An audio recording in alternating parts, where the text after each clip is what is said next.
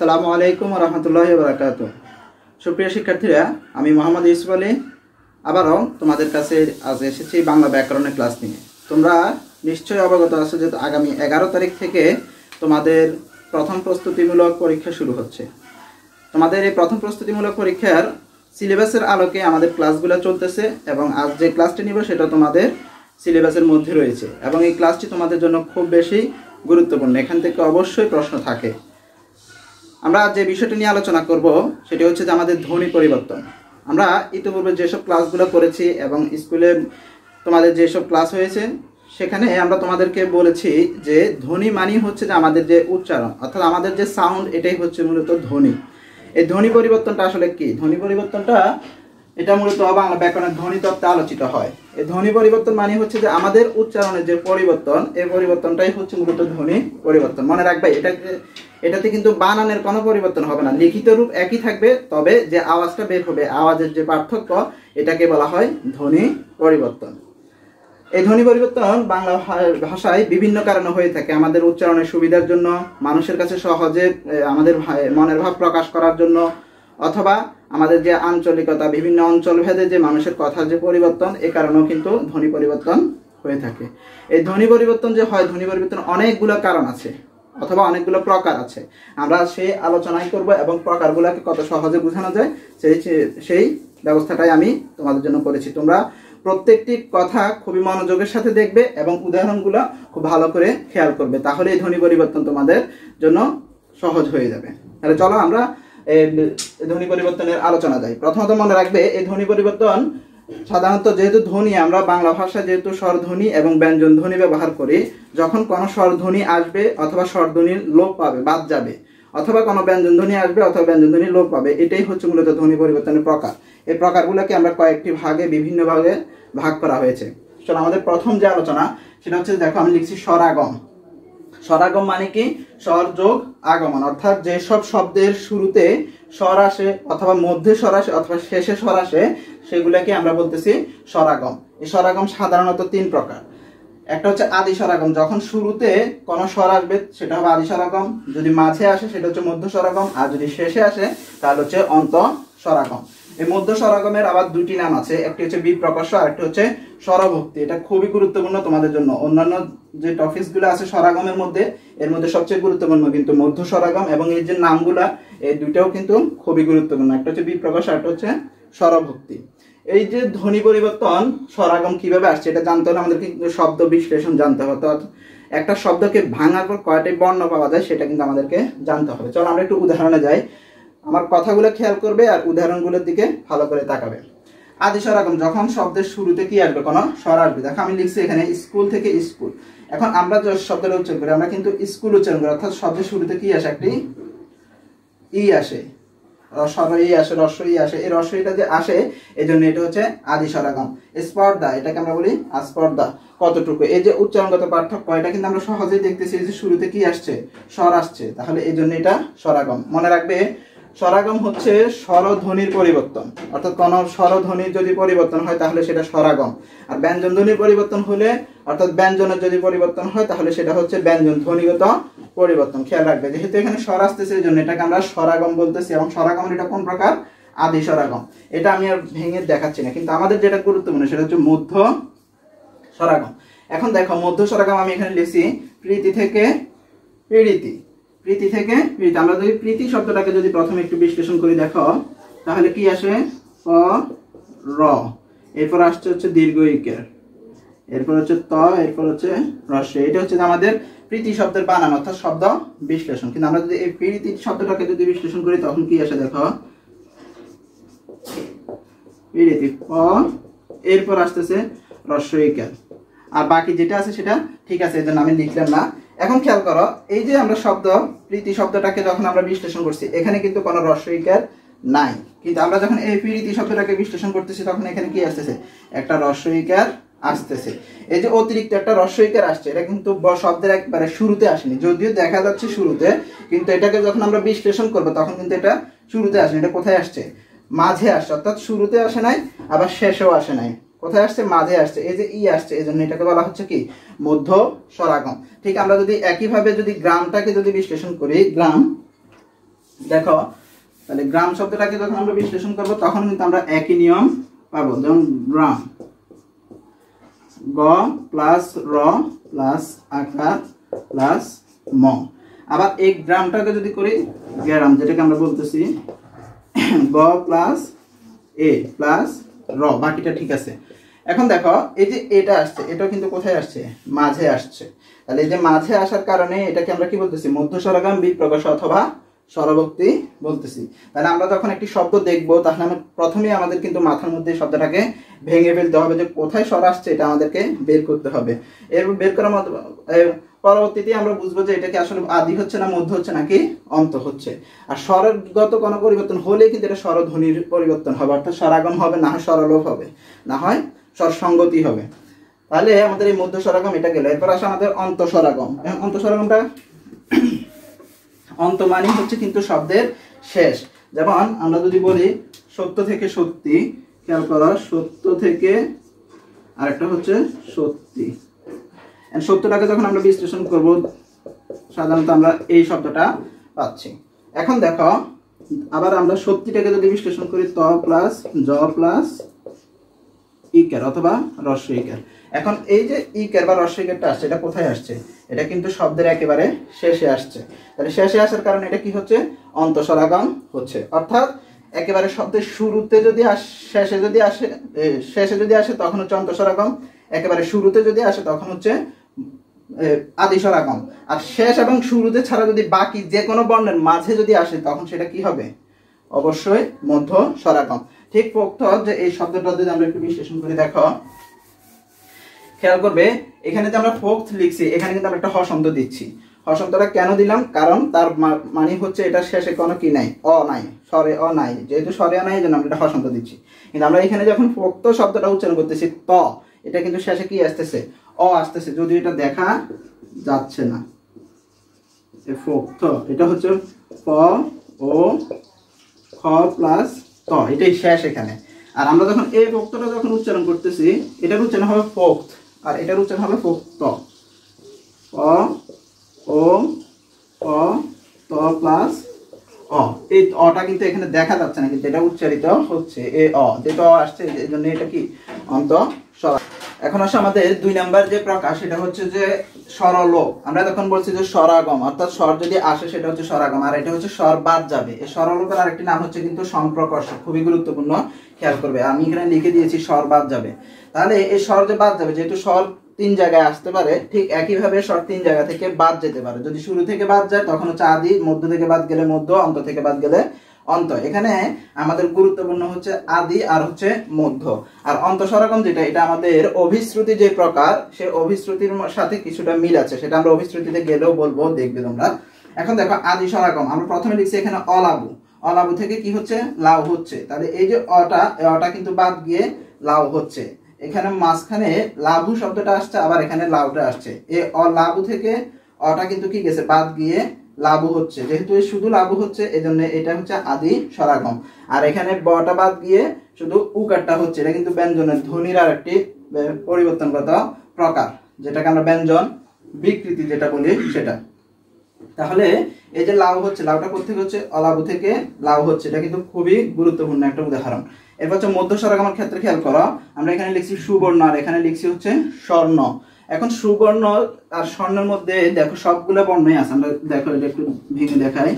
সুবর্ণ, সুবর্ণ দন্তস্ব প্লাস উ, এরপর হচ্ছে ব, এরপর হচ্ছে না, আমি এভাবে লিখে ফেললাম, বিস্তারিত লিখি নেই। এরপর হচ্ছে স্বর্ণের মধ্যে খেয়াল করো,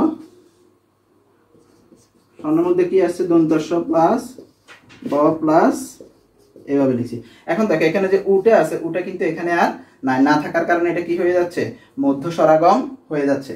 আর অন্তঃস্বরাগমে খেয়াল করো, এখানে ইকার আছে শেষে, 4 ই কিন্তু শেষে উচ্চারিত হচ্ছে, কিন্তু এখানে কিন্তু আর নাই। যেহেতু নেই এই জন্য এটাকে কি বলা হচ্ছে? অন্তঃস্বরাগম হচ্ছে। এখন আসো আমাদের পরবর্তী 2টা প্রকার খুবই গুরুত্বপূর্ণ, একটা হচ্ছে অপিনিহিতি আর একটা হচ্ছে অভিশ্রুতি। অপিনিহিতি এটা হচ্ছে যে কোনো শব্দের যদি রস্বইকার অথবা রস্বউকার যদি থাকে তাহলে সেই রস্বইকার এবং রস্বউকার তার নির্দিষ্ট জায়গার আগে উচ্চারিত যদি হয় তাহলে সেটাকে অপনিহিতি বলে। এই অপনিহিতির সাথে মানে সংযুক্ত হচ্ছে অভিশ্রুতি। কিভাবে? এই অপনিহিতির কারণে ইকার উকার যদি আগে উচ্চারিত হয়, আগে উচ্চারিত হওয়ার ফলে যখন এই ইকার বা উকার বাদ গিয়ে আবার নতুন একটি চলিত রূপ, অর্থাৎ আমরা যে শুদ্ধ ভাষায় কথা বলি সেই শুদ্ধ ভাষায় যদি কোনো শব্দ তৈরি করে তাহলে তাকে বলা হচ্ছে অভিশ্রুতি। অভি মানে হচ্ছে সুন্দর, শ্রুতি মানে হচ্ছে শ্রবণ করা, অর্থাৎ যেটা শুনতে খুবই সুন্দর লাগে সেই শব্দটাকে বলা হয় অভিশ্রুতি। আবার বলতেছি, যদি কোনো শব্দের ইকার বা উকার যদি আগে উচ্চারিত হয়, তার নির্দিষ্ট জায়গার আগে উচ্চারিত হয়, তখন তাকে অপনিহিতি বলে। আর এই অপনিহিতির কারণে যখন শব্দটাকে আরো শ্রুতিমধুর করার জন্য ই বা উটা যদি বাদ যায় অথবা নতুন কোন চলিত রূপ শব্দ হিসাবে ব্যবহার হয় তখন তাকে বলা হয় অভিশ্রুতি। আমরা খেয়াল করো, আমরা একটু শব্দের উদাহরণের ক্ষেত্রে যাই। দেখো খেয়াল করো, আমি এখানে লিখছি যে চারি, অর্থাৎ এটা মূল শব্দ হচ্ছে কি চারি। আমরা একটু আগে উদাহরণ বলছিলাম, এই চারি শব্দটার ক্ষেত্রে ইটা ব্যবহৃত হচ্ছে কোথায়?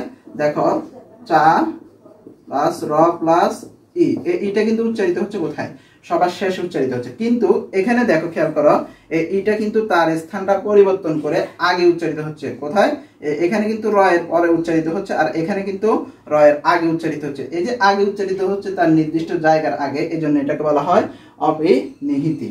আবার এখানে খেয়াল করো, আমরা কিন্তু এখানে এই যে ইকার বা উকার, এখানে ইকার আছে, এটা উচ্চারিত হচ্ছে কিন্তু শেষে উচ্চারিত হচ্ছে।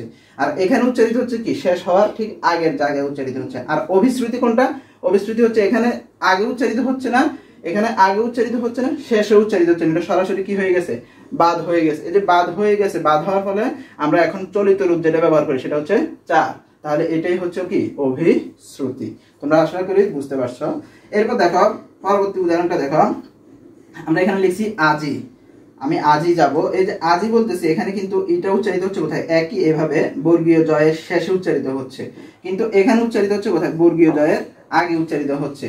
যেটা আগে উচ্চারিত হচ্ছে এই জন্য এটাকে বলা হচ্ছে কি অপনিহিতি। আবার দেখো এখানে কিন্তু কি হচ্ছে, এই রস্বইকারটা কিন্তু এখানে নাই, এটা বাদ চলে গেছে এবং এটা চলিত রূপ হয়ে গেছে, অর্থাৎ শুদ্ধ বাংলা হয়ে যাচ্ছে। এই জন্য এটাকে বলা হচ্ছে অভিশ্রুতি। তোমরা যদি এটা খুব ভালো করে খেয়াল না করে এটা কিন্তু বুঝবে না। এরপর দেখো আমরা এখানে বলছি যে সত্য। খেয়াল করো, সত্য শব্দটা আমরা এখানে ব্যবহার করতেছি, কিন্তু এখানে কিন্তু আবার কি হচ্ছে? সত্য উচ্চারণ করতেছে। অর্থাৎ যদি জফলাও যদি থাকে কোনো শব্দেতে, কোন শব্দের মধ্যে যদি জফলাও থাকে তাহলেও তার পূর্বে ই বা উ কিন্তু আগে উচ্চারিত হতে পারে। তোমাদের বইয়ে আরো উদাহরণ আছে, তোমরা খেয়াল করবে। তাহলে এটা ইটা উচ্চারিত হচ্ছে কোথায়? মাঝে উচ্চারিত হচ্ছে, ত জফলার আগে উচ্চারিত হচ্ছে, অথবা এটা নতুন করে আসছে। এরপর দেখো এখানে কিন্তু কি হচ্ছে? অভিশ্রুতির একটা চলিত রূপ ব্যবহার হচ্ছে। এই ইকারটা এখন কোথায় ব্যবহার হচ্ছে? শেষে ব্যবহার হচ্ছে। এই জন্য এটাকে বলা হচ্ছে কি অভিশ্রুতি বলা হচ্ছে। এখন দেখা এরপর একটা খেয়াল করা, আমরা বলছি যে রাখিয়া। ঠিক আছে, রাখিয়া একটু বলতেছি, এখানে খটা কোথাও উচ্চারিত হচ্ছে। আমরা যদি এই শব্দটা যদি বিশ্লেষণ করি, দেখো রা প্লাস খ প্লাস ই, এরপর হচ্ছে অন্তস্থ আকার। খ এর পরে কিন্তু উচ্চারিত হচ্ছে কি রস্বইটা পরে উচ্চারিত হচ্ছে। আর এখানে খেয়াল করো কোথায় উচ্চারিত হচ্ছে? রা প্লাস ই প্লাস খা। তাহলে এই ইটা উচ্চারিত হচ্ছে কোথায়? এই খ এর আগে উচ্চারিত হচ্ছে। এখানে কিন্তু শেষে উচ্চারিত হচ্ছে, খ এর পরবর্তীতে উচ্চারিত হচ্ছে, এখানে কিন্তু আগে উচ্চারিত হচ্ছে। এই যে আগে উচ্চারিত হওয়ার কারণে এটা হচ্ছে অপনিহিতি। এখন খেয়াল করো, আমরা এই রাখিয়া বা রাখা বাদ দিয়ে আমরা এখন উচ্চারণ করতেছি কি রেখে উচ্চারণ করতেছি। অর্থাৎ ই কারটা বাদ দিয়ে এটা কি হচ্ছে? দুইটাতেই একার হয়ে যাচ্ছে। আবার খ এর সাথে এখানে একার হয়ে যাচ্ছে আকার বাদ দিয়ে। এই যে পরিবর্তনটা অপনিহিতির কারণে মূলত এই পরিবর্তনটা হচ্ছে। এই জন্য এটা যে চলিত রূপ হচ্ছে এটাকে বলা হয় কি অভিশ্রুতি বলা হচ্ছে। ঠিক একইভাবে আমরা যদি বলি যে মারিয়া, মায়েরা, মেরে, ঠিক আছে, চলিয়া, চইলা, চলে, এই যে শব্দগুলো যেভাবে আসতেছে, চলে হচ্ছে অভিশ্রুতি, চলিয়া হচ্ছে কি, চইলা হচ্ছে অপনিহিতি, আর চলিয়া হচ্ছে আমাদের মূল শব্দ। এখন আসলে আমাদের স্বর সংগতি, এটাও কিন্তু খুব গুরুত্বপূর্ণ, তবে এখান থেকে বেশি একটা প্রশ্ন আসে না। এই স্বর সংগতি মানে হচ্ছে যে স্বর মিলে যাবে, অর্থাৎ একটা স্বর আর একটা স্বরের মতো হয়ে যাবে, তখন সেটাকে আমরা বলবো স্বর সংগতি। এটা হচ্ছে চার প্রকার: প্রগত, পরাগত, মধ্যগত, অন্যান্য। প্রগত কোনটা? যখন প্রথমটার কারণে দ্বিতীয়টা পরিবর্তন হবে তখন হচ্ছে পরাগত। পরাগত হচ্ছে শেষেরটার কারণে প্রথমটা পরিবর্তন হবে, সেটা হচ্ছে পরাগত। মধ্যগত হচ্ছে যে যখন প্রথমটা অথবা দ্বিতীয়টা কোনোটার পরিবর্তন হবে না, মাঝেরটা পরিবর্তন হবে, তখন হচ্ছে মধ্যগত। আর অন্যান্য হচ্ছে যে দুইটা বা যতগুলো স্বর থাকবে সবগুলোই পরিবর্তন হয়ে যাবে, তখন সেটা হচ্ছে অন্যান্য। খেয়াল করো, মূলার ক্ষেত্রে আমরা এখানে লিখছি মূলা থেকে মূলো। তাহলে এই যে মু, খেয়াল করো এটা কিন্তু কি আছে, উকার আছে, এখানেও কিন্তু কি আছে, উকার আছে। তাহলে এই যে উকার আছে এটা পরিবর্তন হচ্ছে কোনটা, এই আকারটা কি হয়ে যাচ্ছে শেষে ওকার হয়ে যাচ্ছে, এটা হচ্ছে প্রগত, অর্থাৎ প্রথমটা ঠিক আছে, দ্বিতীয়টা পরিবর্তন হচ্ছে। অনাগতের ক্ষেত্রে খেয়াল করো শেষেরটা কি আছে, ইকার আছে, এখানেও শেষেরটা কি আছে, ইকার আছে। তাহলে শেষেরটার কারণে প্রথমটা কি হয়ে যাচ্ছে, পরিবর্তন হয়ে যাচ্ছে, একারটা কি হয়ে গেছে, ইকার হয়ে গেছে। তাহলে এটা হচ্ছে পরাগত।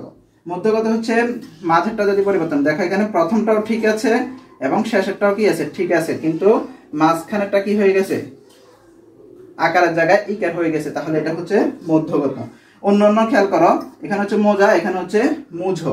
তাহলে এখানেও কিন্তু উকারের জায়গায়, ওকারের জায়গায় এখানে উকার হয়ে গেছে, এখানে আকারের জায়গায় এখানে ওকার হয়ে গেছে, অর্থাৎ দুটাই কি হয়ে গেছে, পরিবর্তন হয়ে গেছে। যেহেতু দুটাই পরিবর্তন হয়ে গেছে এই জন্য এটাকে বলা হয় কি, অন্যান্য। ঠিক ব্যঞ্জন বর্ণের মধ্যে সমীভবন যেমন, ঠিক এটা হচ্ছে তেমন। স্বরধ্বনির আরেকটি গুরুত্বপূর্ণ হচ্ছে অসমীকরণ। অসমীকরণ মানে হচ্ছে সমান নয়, অর্থাৎ এটা সমীকরণ হবে, সমান থাকবে, এটাকে আমরা সমান নয় করে দিব, অসমীকরণ করে দিব, মিলটা ভেঙে দিবে, এটাই হচ্ছে যে অসমীকরণ। খেয়াল করা, ধপ ধপ এটা হচ্ছে যে একই ধরনের ধ্বনি, একটা হচ্ছে ধপ, এটাও ধপ, এটা মত মত, দুটি একই ধ্বনি। এখানে হচ্ছে টপ, এখানে হচ্ছে টপ, দুটি কিন্তু একই ধ্বনি, কিন্তু এটাকে পরিবর্তন করে আমরা কি করতেছি, এই যে স্বর নিয়ে আসতেছি একটা, এটাই হচ্ছে যে অসমীকরণ। এই স্বর নিয়ে আসার মাধ্যমে কি হচ্ছে, এই যে ধ্বনিগত যে এক ধরনের যে ধ্বনি ছিল এই ধ্বনিটা পরিবর্তিত হয়ে অন্য ধ্বনি হয়ে যাচ্ছে। আমরা এতক্ষণ বলছি ধপ ধপ, এখন হচ্ছে ধপা ধপ, দেখো ধ্বনিগত পরিবর্তন।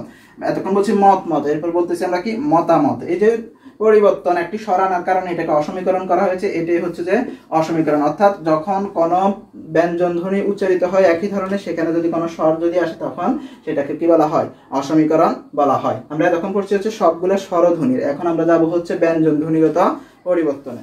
এতক্ষণ আমরা যে প্রকারগুলো আলোচনা করছিলাম সেগুলো হচ্ছে যে স্বরধ্বনিগত পরিবর্তন। এখন আমরা যেগুলো আলোচনা করবো সেটা হচ্ছে যে ব্যঞ্জন ধ্বনিগত পরিবর্তন। অর্থাৎ এতক্ষণ আসছিল স্বর আসছে অথবা স্বর বাদ গেছে, কিন্তু এখন হচ্ছে ব্যঞ্জন ধ্বনি আসবে অথবা ব্যঞ্জন ধ্বনি বাদ যাবে। খেয়াল করা, এর মধ্যে ব্যঞ্জন ধ্বনিগত পরিবর্তনের মধ্যে সবচেয়ে গুরুত্বপূর্ণ দুইটি প্রকার, একটি হচ্ছে সমীভবন আর একটি হচ্ছে বিষমীভবন।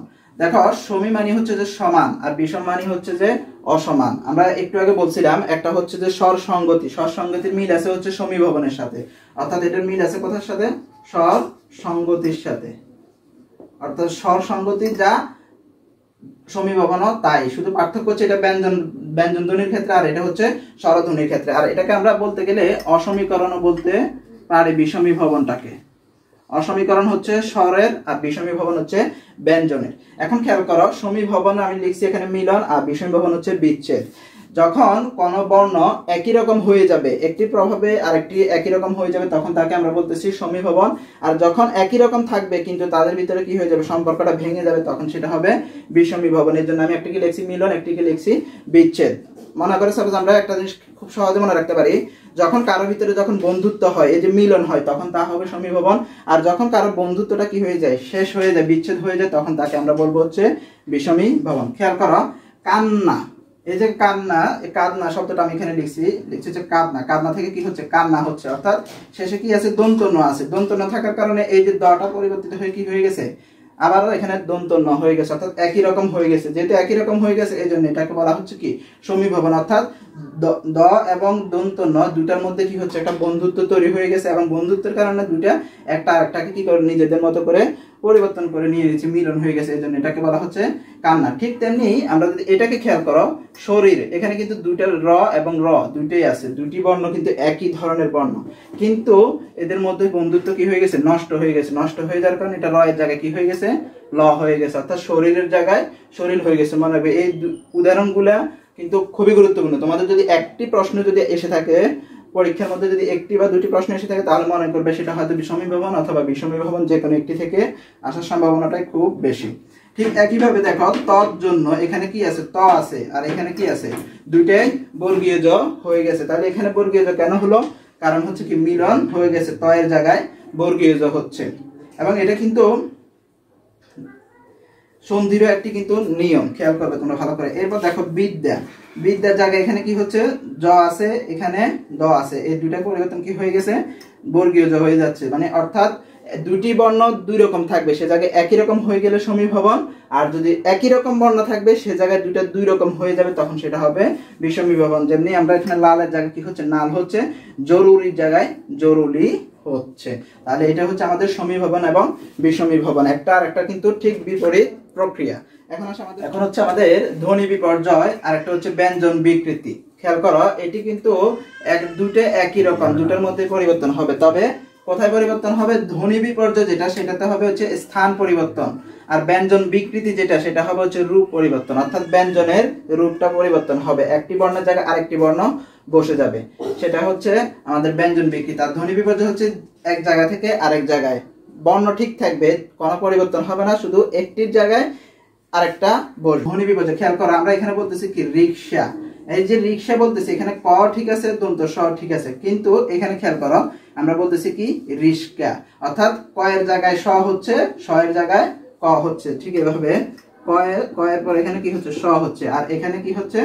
দন্ত স এর জায়গায় ক হচ্ছে, অর্থাৎ বর্ণ কিন্তু ঠিক আছে, শুধুমাত্র তাদের স্থানটা পরিবর্তন করছে। ঠিক একইভাবে লাফ আর একটা হচ্ছে ফাল, ল এর জায়গায় ফ উচ্চারিত হচ্ছে, ফ এর জায়গায় ল উচ্চারিত হচ্ছে, এটা হচ্ছে ধ্বনি পরিবর্তন মানে স্থান পরিবর্তন। এরপর হচ্ছে ব্যঞ্জন বিকৃতি। খেয়াল করো, এখানে বলতেছি আমরা কপাট, এখানে বলতেছি কবাট, অর্থাৎ ক এর জায়গায় কি হচ্ছে?